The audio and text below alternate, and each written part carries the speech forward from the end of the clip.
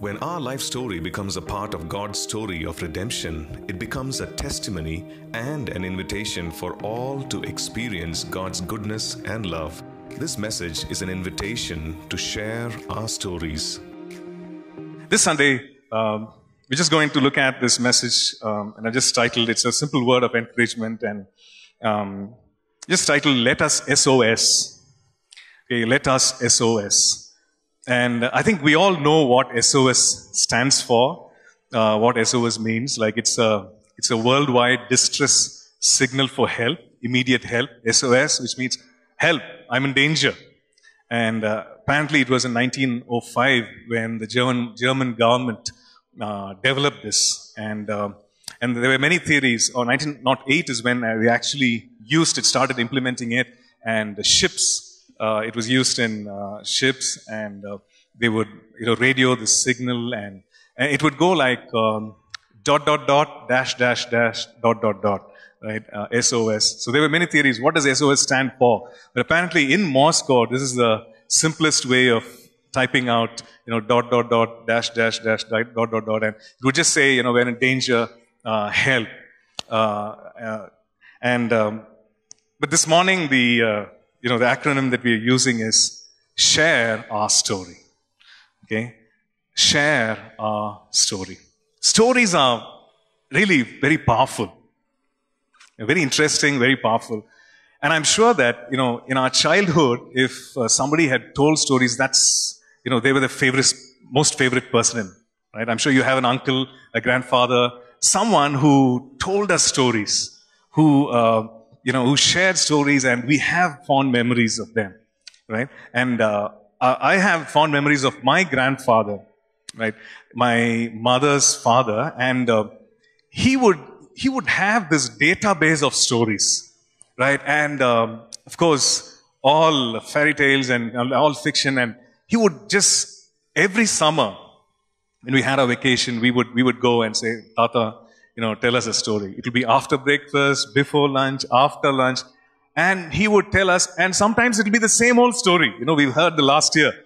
But we would just lose ourselves, just immerse ourselves, and we would just visualize. We'd be part of that story where we can, I remember some of the stories that he shared, and one about a wooden horse which would fly, and you turn the ear and it would fly, and you turn the other ear and to do something.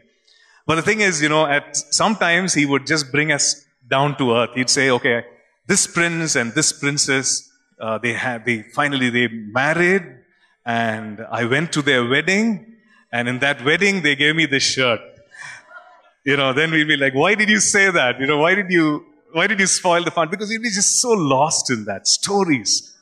And real life stories even more so, right? Real people, real challenges, real problems, real victories.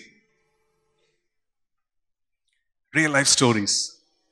And when we hear, or when we, nowadays, a lot of stories being passed around, and WhatsApp and social media and so on, but when we hear these stories, they inspire us. We want to do something. They move us to do something. They motivate us. They're like, I'm encouraged. I want to do something about it now. I've been sitting on this for a long time, but now I've heard the story, and this is some person whom I could relate to, and I want to do something about it. So they educate us, they motivate us, they inspire us, and instill moral values. I don't know if you remember, Aesop's fables, right? The fox that tried to, it's not a real life story, but Aesop's fables, it tried to get the grape from the vine. It would keep jumping, and then finally what did it say? It said, it must be too sour. I don't know. And then the moral of it is what? There's a moral to it, right? Yeah. The moral is that, just because you didn't get it, just don't talk negative about it. Sour grapes. I didn't get it. Maybe it's not worth it. So, some of these stories instill moral values. And the Bible is full of stories. Real life stories. Real people. There's no glossing over their life. Real problems. Some of them were so flawed, character-wise. And the Bible doesn't gloss over. He says, this is what it was. This was his problem. This is what he did. And sometimes we are so embarrassed reading it. Oh man, how could this guy do this? Real problems. As much as real life stories can motivate, inspire, and reform us to a certain degree, real life stories in the Bible have that additional ingredient. Because these are stories of faith. And these are stories which have the God of heaven and earth engaging with people. The Lord of heaven and earth doing something in their lives, coming through in their lives. So when we read them, not only are we motivated, inspired, but there's something that happens in them. It instills faith in us. Instills faith in us. It also is an invitation for us. It's not like, okay, we read this story and then, okay, that was good. It's a good story for that time, but now, times have changed. No. Though those people are dead, their lives still speak. The stories still speak. It's a testimony. It's pointing to God. It's pointing to the reality of what God can do in our lives. And it's actually an invitation. An invitation to say, open the door, let him in, and he'll do it again. Every real life story in the Bible is an invitation. An invitation for the Lord to come in and do it again. Do what he did for those people in our times, in our day, in our lives. And personally saying, Lord, do it again for me. Okay, so let's just pretend that we're at a campfire. Okay, there's a campfire and we're all gathered around the campfire and just passing the mic around, and there are some real life stories which these people are sharing. Okay, can you pretend that you're a little quiet here? Can we pretend that? There's a campfire right in the middle and they were all seated around and they're just passing the mic and people are sharing, they're testifying. Because, if God can do it in their lives, he can do it for us. And that's one of the things that they will testify over and over again. So the mic goes to Abraham. Okay, so Abraham just readies himself and he says, okay, clears his throat. Let's go. This is my story. I was minding my business. I was doing what I was doing. Genesis chapter 12. And Abraham would say, the Lord met me and the Lord spoke to me. The Lord said, come out of your land, come out of your family, and go to where I'm showing you. And there I'm going to make you a nation. And you will be the father of many nations. And in you, families will be blessed. But Abraham says, wow, it's good. Okay, I'll do it. There's one problem. Oh, we don't have children. And by the way, we are about 75 years old. But Abraham says, okay, God, I'll do it. And so, Genesis 12, we see Abraham. By the way, he's called Abram in Genesis 12. And then God visits him in Genesis 15 again. And he reiterates that promise to Abraham. So Abraham would say, God visited me again. And this time he took me out of my tent and he showed me the sky. And he said, Abram, try counting the stars, Abram.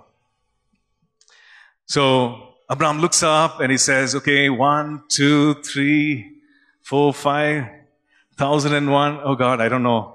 Sarah calls him for dinner and then he goes, where did I leave? No. God says, as innumerable as the stars, so will be your offspring. So every time Abraham looks at the stars and he's reminded of the promise. Oh God, this is what you said. But God, I don't see it, but this is what you said. And all he has is God's word. All he has is that promise. So Abraham would say, all I had was this promise. God, every time I'd look up, I'll see the stars and I'll be reminded of the promise of God. But I had some serious character flaws, Abraham would say. It says, under pressure, I will buckle down. I did the same thing with Abimelech. I took Sarah, my wife, and I was going, and Abimelech came, and I just said, I was so overawed, intimidated. I said, she's my sister. But yeah, there's some family connection, but still, I said that. And so here, he's under pressure again. Sarah is saying, what is this? You're saying God has promised. Okay, do something now. Hagar, Ishmael. So Abraham would say, I had some serious character flaws, man. Serious limitations. But I'm holding on to this promise. I don't know why God gave me this promise, but I'm holding on. And Abraham would say, God visited me again. And this time, he's much older. Genesis 17. And Abraham would say, you know what? God changed my name. He says, Abraham, which means exalted father, you will be called Abraham, which is father of many, father of multitudes. He changed my name. So every time somebody called, every time Sarah would call me Abraham, I'd be reminded of the promise of God. I'm reminded of the promise of God. I'm reminded of my conversation with God. I'm reminded of my encounter with God. You know what? I'm holding on. I'm going to hold on. And then we see in Genesis 21, before that, Genesis 18, and where he has this encounter with the messengers from heaven, there's this question they ask in verse 14. Is anything too hard for the Lord? So I believe Abraham would talk to us, some of us, as he's holding on to the mic and he's saying, guys, I want to tell you, I want to ask you this question. Is anything too hard for the Lord? I walked with him for 2.5 decades and all I had was a promise. And all I could see was the stars, and all I could hear was my name being called and reminded of the promise. And he would say, is anything too hard for the Lord? And I believe that, that question he's asking some of us right around the campfire and saying, guys, is anything too hard for the Lord? And I believe he would pass on the mic to Joseph. He would pass on the mic to Joseph, and Joseph would take the mic and say, okay, it's my turn now. It's going to be a long story, but it's not it's not a pretty story, but I went through a lot of suffering, Joseph would say. I went through a lot of suffering like you've never ever imagined.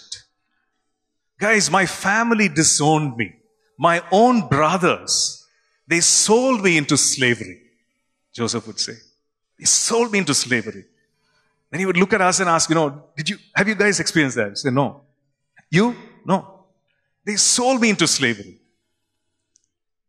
I was taken to a far off land, and there I was made to work in this man's house called Potiphar. And there, Potiphar's wife tries to seduce me. Now, just an aside, Joseph is away from home. He's away from church. He's away from fellowship. He's away from life group. He's away from, anything that you can call a holy or spiritual environment. He's in a pagan nation.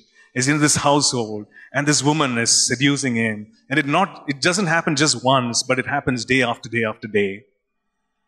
And he says one thing. He says, my master, Potiphar, he doesn't know anything about this house. He trusts me so much. He's given me the keys for everything. And you are his wife. How can I do this great injustice against God? Wow. What a perspective. And before that, Potiphar says, something's different about this guy. Everything that he touches prospers. There's an excellent spirit. And he says, how can I do this great injustice? But then charges are framed and he's falsely implicated and he's thrown into prison. And in prison, Joseph says, in prison I did my best. So much so that the keeper of the prison just gave me full in charge of the place. So I did my best. I did excellently. And Joseph would say, there were two guys, a butler and a baker.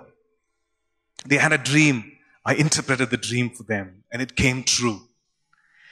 And I told the butler, just put in a word, because you're going back to serve in the king's palace. Just put in a word for me. But he forgot me. He forgot all about it for 2 years. Right? It's a long time. And all this while, Joseph is in prison. And he's doing an excellent work. And I believe he would testify, and he would tell some of us, wherever you are, do your best. Be excellent. Be excellent. And after 2 years, the Pharaoh has a dream. He has 2 dreams. And then the butler remembers, there was this Hebrew gentleman in prison with me, and he actually interpreted the dream for me. And maybe we should ask him, because no one else in the land could interpret. Not the magicians, not those who are involved in witchcraft and so on. They couldn't interpret. So maybe we should call him. So Joseph is called, and the Pharaoh narrates the dream. And Joseph says this. He says, interpretation belongs to God. He gives the interpretation. It's not me. I'm not the expert. I'm just going to lean on God. And he shares the interpretation. And the dream, we all know the dream, right? 7 cattle coming out and being devoured by 7 gaunt and thin cattle, and the ears of corn, again, being devoured by those sickly ears of corn. And Joseph says, this is what it is. I interpreted the dream. I told them that it will be 7 years of plenty, 7 years of famine, all the very best. You put me in prison, all the very best, guys. 7 years of famine. Go for it. King, you do not know God? 7 years of famine, God's judgment, fire and brimstone. Take it. No. He says, 7 years of plenty, 7 years of famine, but, this is something that we can do. Here's a suggestion. Why don't we have granaries? Why don't we, store all the grains, and we can sell those grain and during the time of famine. So he's giving a suggestion, and even in that time, even in that environment. And the Pharaoh says, he's going to be second to me in the land. He's going to be second to me. That's it. So he comes out, he's there, and everywhere they go, he's in the chariot, and people kneel. They kneel before Joseph. And Joseph would say, guys, I don't know what's happening, but God was with me in the prison. God was with me, and He enabled me to keep a righteous heart. And the story doesn't end there. At the end, the family comes. The brothers who sold him into slavery, they come. Now is payback time, right? You take the grain, but I'm going to give it to you now. Give something else to you. The brothers come, and he says, what you meant for evil, God has actually turned it around. So he would tell us around the campfire, hold on to your integrity. Hold on to your integrity. When we are going through those seasons, tough times, and maybe there are more questions than answers, hold on to your integrity and hold on to what God has called you to do. And I believe he would say, what the enemy means for evil, God will turn it around for good. And I believe he's speaking to some of us this morning and saying, what the enemy means for evil, God will turn around for good. And he would pass on the mic to Joshua. And Joshua says, I'll pass. No, he takes the mic, and Joshua says, okay, this is interesting. I was with Moses. Moses is a larger than life figure. I've seen Moses. I've seen the signs. I've seen the wonders. I've seen him, see the water come out of the rock. I've seen him do all that. And I've seen him struggle. I've seen him go through pain. I've seen him come to a point where he said, God, just take my life. These people are too much. These people are grumbling. They want garlic and leek, and they all those things. It's too much, Lord.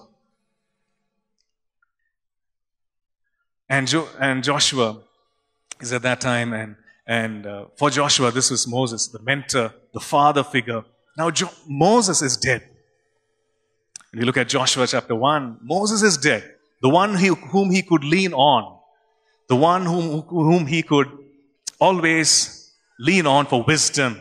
He is dead. He's no more. And he has an encounter with God.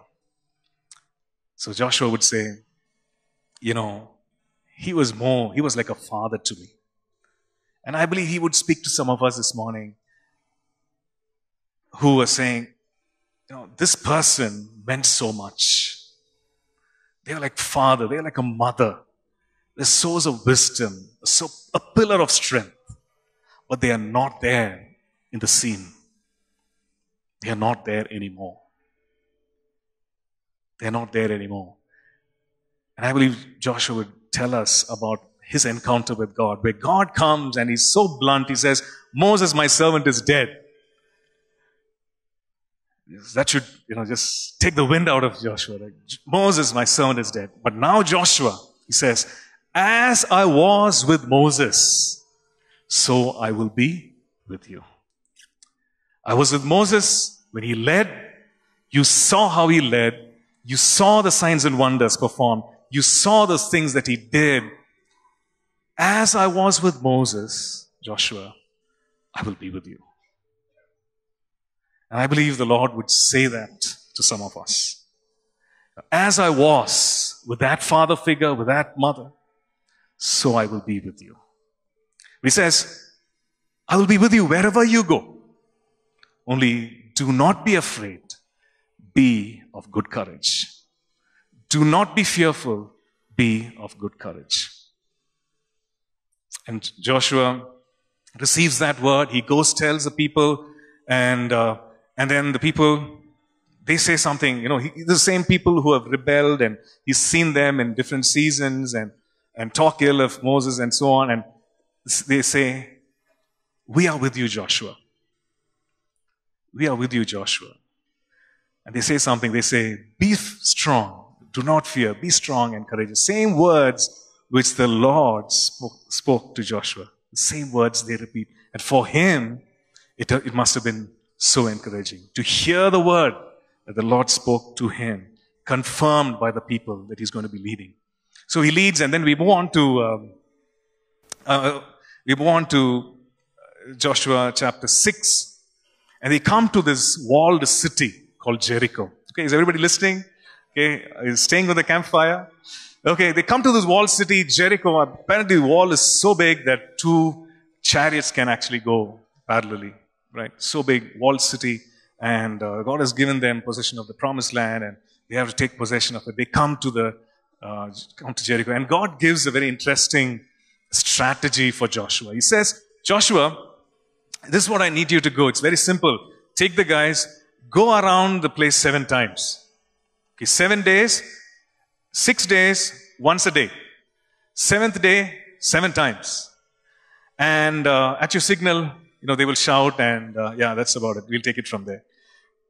Joshua, I don't know what went on in Joshua's mind, but Joshua's seen the supernatural. He has seen the supernatural hand of God under Moses. And so Joshua says, okay, God, whatever, I'll do it, Lord. I'll do it. 6 times, and I got it. Okay. So he tells the people, guys, this is what we are going to do. We're going to go around the wall 6 times. Okay, so tomorrow's Monday. Let's start. Okay, so Monday, everybody goes around once. Okay, that's done. Tuesday, one more time. Good. Wednesday, one more time. Okay, guys, we got only a few more days. Hang in there. We'll do it. And then, 6th day, they do one more time. Now, Joshua must be thinking, oh, tomorrow's day 7. Tomorrow's day 7. Something needs to happen. I have the promise of God. I have the instruction from God. Tomorrow's day 7. And they go around that wall once, twice, thrice. The 4th time, the 5th time, and the 6th time. And the wall is still there. can you just imagine Joshua looking at the wall? Okay, sixth time, I have the promise. Something's going to happen now. I have the promise of God. Yeah, I saw him with Moses. Yeah, I know. He didn't let Moses down. Yeah, no, he's with me. Elevation Church has written a beautiful song about it. It's called The Promise Still Stands. It's about this incident where Joshua sees the wall and it's standing, but there's something else which is standing. The wall is standing, yes, strong, foreboding, big wall, strong, but there's something else that is standing. And that's the word of God, the promise of God. The wall is there. There's something else that Joshua is looking at, the promise of God. And the song goes, your promise still stands. Great is your faithfulness.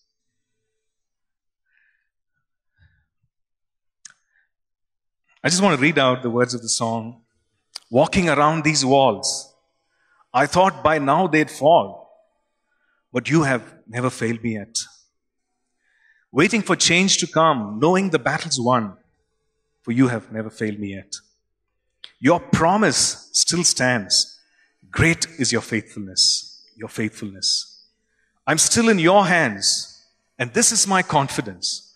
You've never failed me yet. I know the night won't last. Your word will come to pass. My heart will sing your praise again. Jesus, you're still enough. Keep me within your love. My heart will sing your praise again. And then the bridge. I've seen you move. You move the mountains. And I believe I'll see you do it again. You made a way where there was no way. And I believe I'll see you do it again. And I believe Joshua would hand over the mic and say, the promise still stands. God's promise still stands. As real as the wall is, even more real is his promise, because the worlds were framed by the word of God. The things that are seen were made by things that are visible. Therefore, making the things, the building material, what is invisible, so real. And then we move on to, anybody want to hear the testimonies, or you want to cut it short? Shall we move on to some more testimonies? Okay. So there's Gideon, and Gideon would say, God knows my true potential. He was actually threshing grain in the wine press, because every time the Amalekites would come, the Canaanites would come, they would make a mess of the harvest. And so he's actually undercover and he's hiding. And the greeting is this: you man of valor. You man of valor. You woman of valor. And Gideon's response is, I think you've got the wrong number. We are the least of the tribe. I'm the least in my family. What you say has no connection. I think it's the wrong address. But God doesn't let go. He pursues. And he says, go, have I not sent you? Have I not sent you? And he sends him with an instruction. You need to bring down these altars. And Gideon is like, I'm a little scared, so I'll do it in the night when nobody's watching. But he does that anyway. And God says, this is what I want you to do. I want to go to the enemy's camp and I want you to do this. And Gideon is like, God, I just want to make sure, right? I really want to make sure. He puts out the fleece, and we know that story. Let the fleece be wet, let the ground be dry. Let the ground be wet, let the fleece be dry. He does that. And then all proof is given, and he goes. You man of valor, arise, O man of valor. God sees the tree inside the mango tree. Now, sometimes when God speaks to us, the word comes to us and we think that cannot be me. But He knows our true potential. He knows that with Him, we are more than conquerors. So Gideon would give the mic to Peter, and we turn to, Peter he has a lot to say. He's very animated, and he's jumping up and down. He's not sitting around the campfire anymore. He's walking.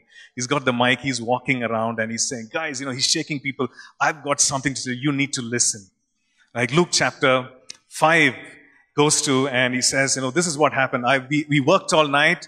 I was washing my net, which means fishing is over. And the Lord Jesus comes and says, put out the boats out into the sea, and I want to preach. So my boats became an instant podium. And it wasn't, it was a podium there, floating podium, if you want to call it. And God, the Lord Jesus, He taught the multitudes. So I was washing the nets, but, I couldn't help some of the things that He was speaking, some of the things He was teaching, and yeah, good stuff, interesting. But then after the message, He turns and looks at me and He says, launch out into the deep.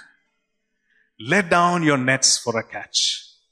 Now, that's where I had a problem, Peter would say. I'm the fisherman. He's the teacher. And the teacher is telling the fisherman, go out, launch out into the deep.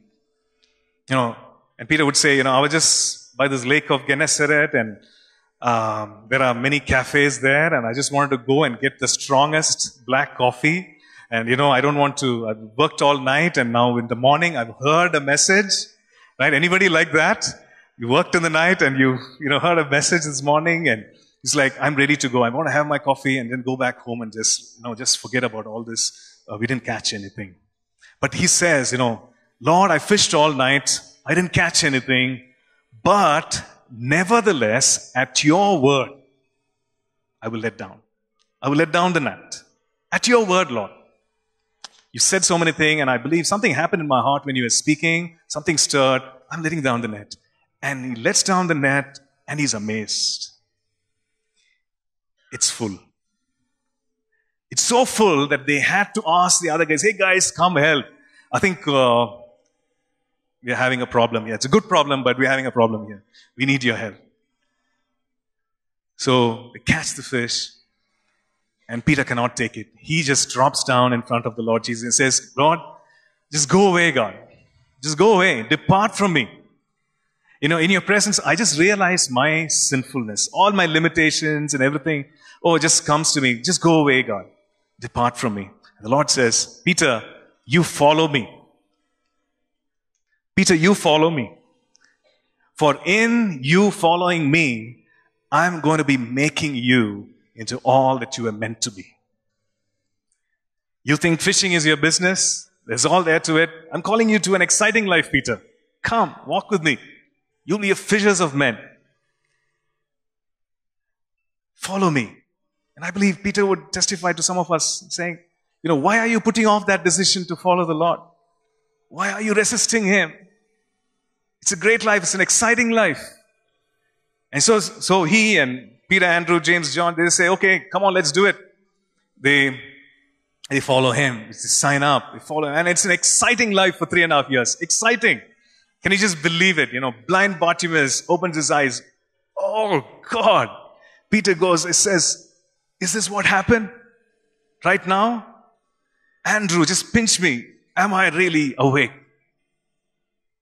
Lazarus comes forth. Comes alive.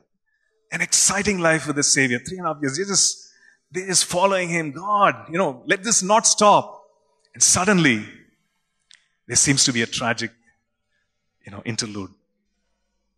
And they're at the Sanhedrin, and that night, from the garden, he's taken there, and Peter's afraid. Peter's afraid. Someone comes to him and says, I saw you with that man. Somehow related, aren't you? You're part of that team. And Peter says, the one who was so excited, the one who traveled, the one who went with him, the one who saw these miracles. Peter says, I don't know him. That man? No, I don't know. That other one I know, this I know. I don't know. I don't know him. Then someone else comes and says, no, we are sure that you were with him. He says, I don't know. And the third time, one of the Gospels says that he actually began to swear and to be angry and threw up a tantrum, and he says, are you guys out of your mind? I don't know this person. I don't know this Jesus. I don't know him at all.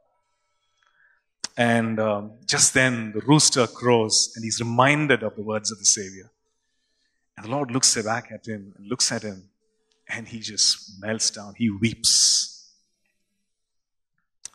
And the Lord is crucified and they're all afraid and they don't know what's going to happen. And in John 21, we read another incident, and it's again a fishing incident. And this time, Peter says, okay, we don't have anything to do. I'm going to fish. Then everyone else says, we will also come with you. Let's all go fish. So they're all fishing. And again, they catch nothing. Right? And the Lord is watching them. He says, have you caught anything? And Peter says, no. There is one of these, we haven't caught anything. And the Lord says, let down your nets on the other side. On the other side. Oh, I'm surrounded by water. What other side? I've tried all sides. Put here, there. What other side? But they do that. And again, when they see that miracle, when they see the word of the Lord come to pass, Peter again does something. He just jumps into the water. He swims to the shore. And the Lord restores him. The Lord asks him, Peter, do you love me? He asks him thrice. And I believe he used different words for love. Do you love me? Feed my sheep. Do you love me? He restored him back. And I believe Peter would, speak to some of us and say, you had some great times with the Lord. You had some great times of ministry with the Lord. But there came a point when you said, this is not for me. This is not for me. And you said, I don't know Jesus. I don't know Jesus. I don't know what you're talking about. I don't know Jesus. I just don't want to remember that anymore. But I believe the Lord would say, I believe Peter would say, it's time for restoration. It's time for restoration. The Lord would restore. And on and on. So Peter would say, Jesus taught me how to fish. Really. And despite my unfaithfulness, he remains faithful. I think we've got time for just one more. The woman at the well would say, Jesus told me all that I ever did. I can't stop talking about him. Now I know what it means to truly live. Zacchaeus, the tax collector, he would say, in short, I want to say, he was a man of short stature. He would say, in short, I want to say that I've never met anyone like Jesus. I want to be with him. I want to be like him. And we come to the woman caught in adultery, and it's a powerful story because she was caught in the very act. That's what the people come and say that. And it's a very vulnerable moment for her because the man whom she was with is not there. She must have thought at least, he would be some kind of comfort, some support. Everybody's gone. Everybody's gone. So I believe she would say, I was completely alone. Completely alone. I just felt voices of accusation. I heard voices of accusation from all angles. I was completely alone. I was all alone. I didn't know what would happen the next minute. I'm prepared to die. This is the end. My life has not been great, nothing to boast about, but it's coming to an end. It's come to this, a shameful end. The Lord looks at her. The Lord asks the question to the accusers, he who is without sin, let him cast the first stone. And the Lord looks at her after the crowd is gone, and where are your accusers? She says, I don't know, Lord. They've all gone. The Lord says, so I don't accuse you. I don't condemn you. Go and sin no more. So he didn't brush aside the sin. He didn't condemn her for it. But he actually pointed out He pointed out and he said, what you're doing is wrong. Don't do it anymore. Don't continue in it. Go and sin no more. And I believe the woman this woman would testify and say, Jesus did not condemn me. He forgave me instead. He restored my dignity. He restored my dignity. I can finally lift my head up and walk. I can finally lift my head up and walk. And I believe she's testifying to some of us and he's saying, my Savior, He can do it again. He can do it again in your life. You don't have to walk with your head down anymore. You don't have to avoid the eyes of people anymore. Jesus will restore everything that you've lost. More importantly, He'll restore your dignity. And I believe that each of these people who are testifying, these are real stories, real people, not perfect people. And they're telling us something. They're saying, why don't you invite Jesus? Why don't you invite Jesus into your situation? This is what He can do. This is what He will do. And so, I believe the Lord is looking at us and saying, what's your story like? What is your story? Can you allow Him to script your story? Can we ask Him to script our story? He's the greatest writer, He's the greatest poet, He's the greatest director.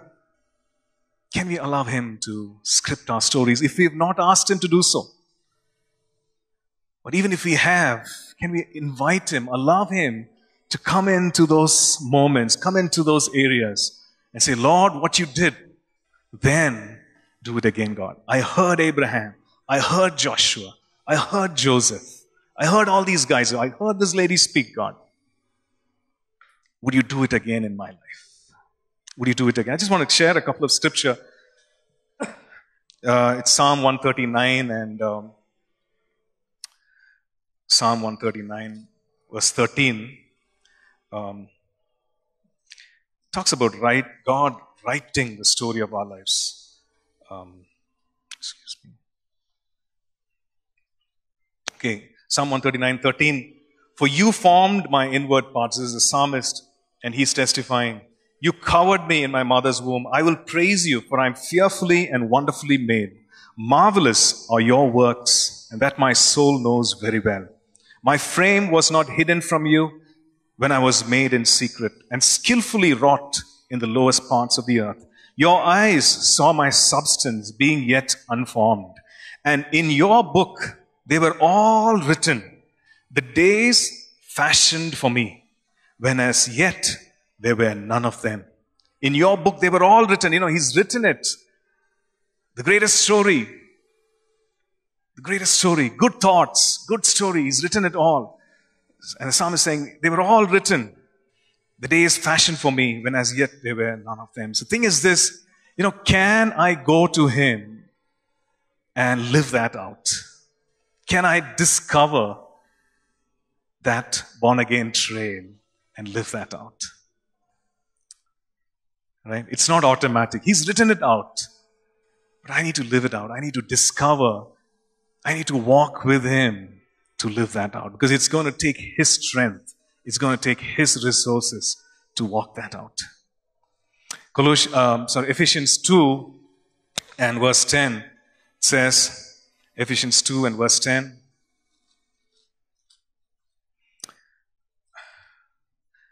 for we are His workmanship, created in Christ Jesus for good works, which God prepared beforehand that we should walk in them.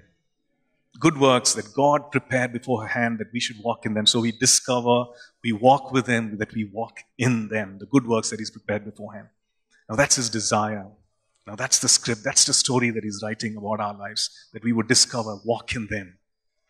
And many times we make a detour and move away from the script, but God is calling us back. And through these testimonies, He's calling us back and saying, come back to the original script. Can you walk? Can you walk? Can I walk with you as you walk through this? And, just like all these stories spoke, I don't think the woman at the well would have ever thought that her story would make such a difference in people's lives. I don't think the woman who was caught in adultery would have ever thought that we'll be talking about her. We don't know her name, but that we'll be talking about her, and our hearts are stirred up and our faith is built up because of her testimony. So I just want to, propose to us that our lives matter. Your life is not insignificant. You are not a nobody. You are not a nobody. Your life matters. And the Lord is maybe writing the story of your life, rewriting the story in your life, but that story needs to be shared. That story, your story, needs to be shared. I didn't have an opportunity to share my story. Recently, my uncle passed away last week, my dad's younger brother, and I was just thinking, we were just watching it was in the UK, so they had that funeral, the cremation, and they had the service, and it was quite sad. But at one point, the casket was there, and just before the cremation, they just closed the curtains.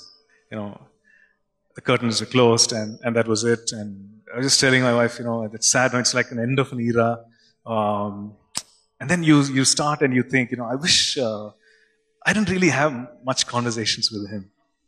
He was a very generous man, and in fact, my first digital watch for me and my brother, he presented. He was very generous. He would always give us the exciting gifts, and but I was thinking, I've never shared my story, really. And the closest conversation that we had about faith was, I think, when he visited and he said, so what are you doing? And I said, I know I'm working, I'm serving, I'm working as a, in church, and this is what I do. And he said, I think you're doing something very important. Something that's very important. Just do it. He just encouraged me. He said, just go for it. You're doing something that's very important. And that's the closest. I didn't even open up then to talk about, my story and why I did that and why I chose that. I could have, but the fact is that, we sometimes think family, they'll always be around. People, they'll always be around. Neighbors, they'll always be around. That business partner will always be around. And we say, okay, I'll share sometime. Or maybe it won't make sense. Or how can I share? Some fear. I'm not this personality, right? We make so many excuses. What if they laugh at me? What if they turn violent? What if they ridicule me?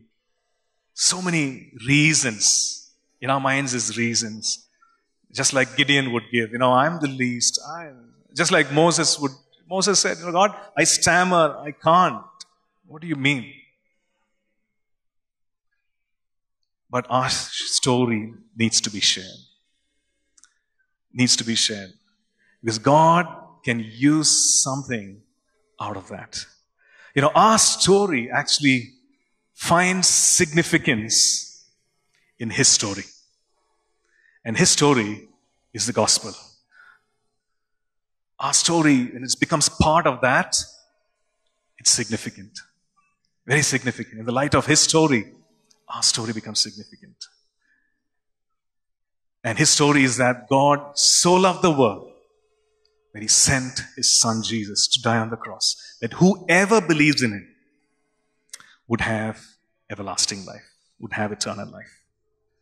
Whoever believes in Him. And that's the start of our story. That's the beginning of our race. That's the beginning of our journey. That's when we truly start living. So if there's anyone here and, you've never invited Jesus, you can do that. You just pray a simple prayer and say, yes. You've been writing about my life, but God, I really want to discover and I want to walk in your ways. And our story can actually draw many people, many facets of our story, and how God intervened in our lives.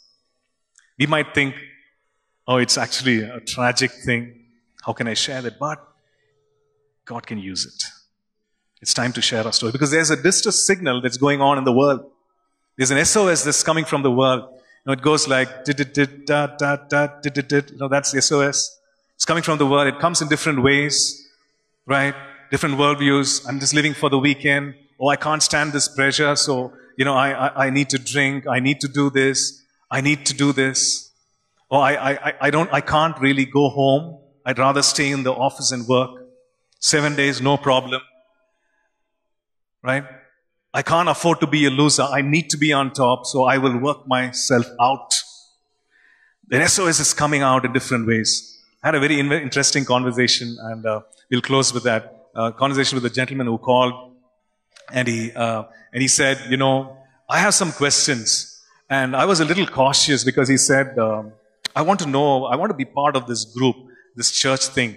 And I have some questions and I want to know certain things. So can I be part of that? I said, so what is it? What is it that you want to know? So he said, I have these questions about these Christians. I want to know Christian things.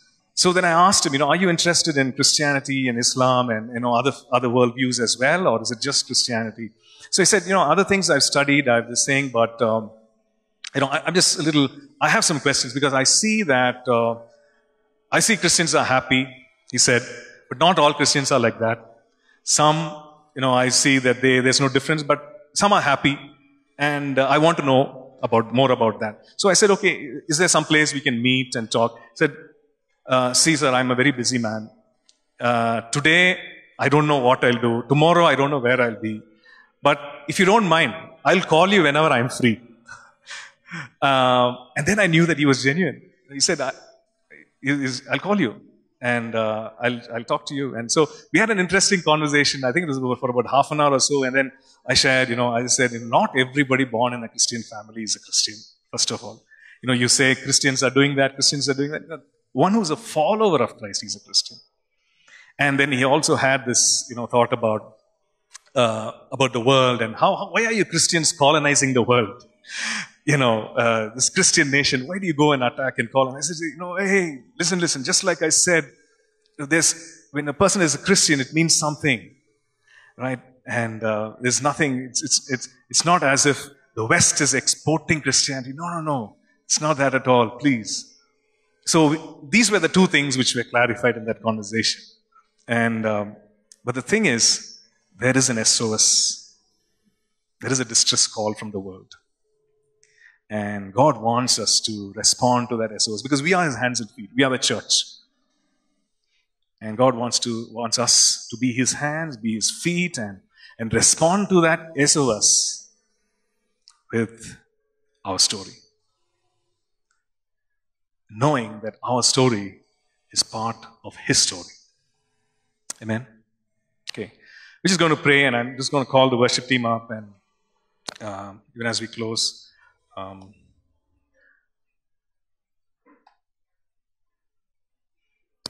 First of all, just want to take some time to, if there's anyone here and if you've never really, this is your first time in church maybe, or maybe you've been in church all your life, but you've never ever thought about that question. If I die today, where will I be? Or you've never invited the Lord into your heart, and I just want to give this time for you to respond to what you heard just now, and you can talk to Jesus. As Jesus real. He came 2,000 years ago, and He lived a sinless life, and He carried our sin on the cross. And the Bible says that whoever believes on Him will be saved. So He removes what is separating us from Him. And He's calling us, He's inviting us to live an abundant life. And He wants to be part of your life in what you are going through and change it for the better. It's always for the better. So, if there's anyone like that here, maybe you can pray. And prayer is talking to God. So you can talk to Him right now. Maybe in your heart you can say this prayer and say, Lord, I believe, Lord Jesus, I believe that you died for me on the cross. I believe that you rose again on the third day for my sins to be taken away. And today, come into my life. I open the door of my heart. Come into my life. I'm inviting you, Jesus.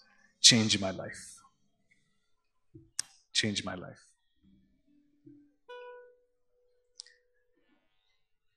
Just think about that, what you prayed. And for some of us, these testimonies are an invitation to tell the Lord, Lord, do it again, God. I'm in that place. I could relate to some of these stories of what was shared. I'm in that place, God. Meet me. And the Lord will do it again. Maybe you're saying, God, the walls are so high. All I have is your word. The Lord wants to remind you, you have more than enough. The word of heaven, the word which framed the heavens and the earth. Yes. And for all of us, the Lord is saying, it's time to share your story. It's time to share the gospel. Just share and leave the consequence and leave the outcome of that to me, says the Lord. You can't do more than that. The outcome, the working of the heart, the transformation, and all that belongs to me, says the Lord. That's my department. I'll take care of that. But can you share your story? Because in your story, I have put some fingerprints there. Can you see my fingerprints on your story? When you were born, I framed you. When no one was there in your mother's womb, yes, I actually formed you. Can you see my fingerprints in your life?